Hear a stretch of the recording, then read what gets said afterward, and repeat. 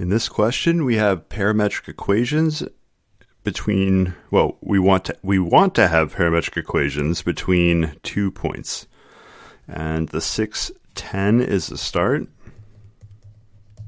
and the 8, -1 is the end. And we want it to have this form here. So let's think of, first of all, we have 2 points.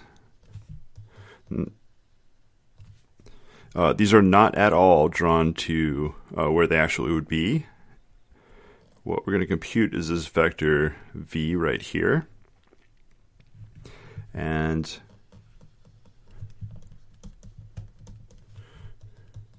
so there's start and end. We know how to compute v. It's end minus start.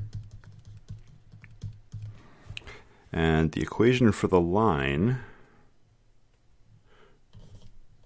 I'll write it as L of t. It's going to be v times t plus start.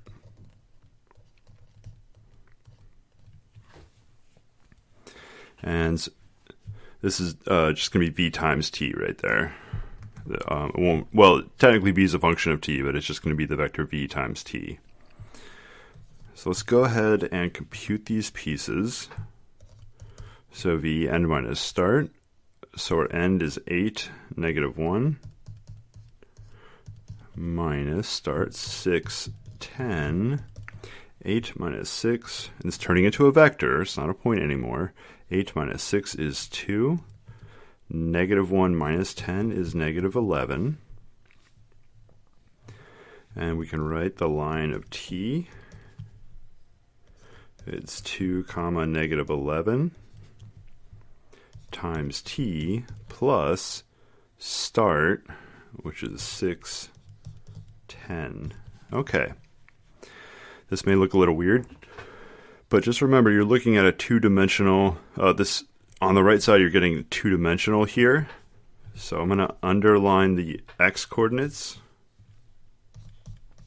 So your x of t is 2, remember, times t, because, well, maybe it's better if I distribute, and then it'll be much more obvious.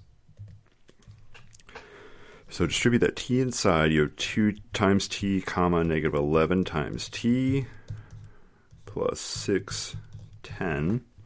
Now, x is the first coordinate of each of these added together. So it's 2t plus 6. And y is the second coordinate right there. This is still L of t.